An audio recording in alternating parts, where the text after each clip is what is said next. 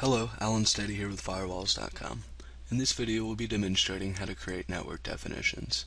To create network definitions, we'll first want to be logged into the web admin of our UTM.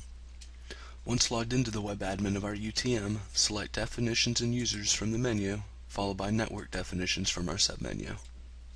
Under the Network Definitions tab, this is the central place for defining hosts, networks, and network groups for a UTM. The definitions created here can be used on many other web admin configuration menus. Opening the Network Definitions tab, by default, all network definitions are displayed. Using the drop-down list from the list, you can choose to display network definitions with certain properties. Note, when you click the info icon in the network definitions list, you can see all configuration options in which the network definition is used. The network table also contains static networks, which were automatically created by the system and which can neither be edited or deleted. Note that user network objects authenticated via client authentication will always be shown as unresolved due to performance reasons. To create a new network definition, select the New Network Definition button. Once we select the New Network Definitions button, the Network Definitions dialog box opens.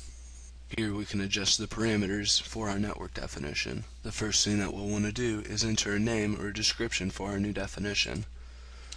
In this example, we'll just go ahead and name this network definition. Next, we're ready to define which type of network definition this is.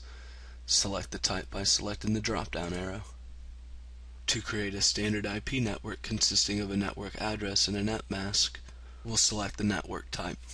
Here we can then enter in an IP address followed by a net mask. Here we can enter the network address of the network. Note that you cannot enter the IP address of a configured interface. We can then define the bit mask used to tell how many bits in an octet to identify the subnetwork, and how many bits provide room for host addresses. Once you are satisfied with your new network definition, you would then just simply select the Save button.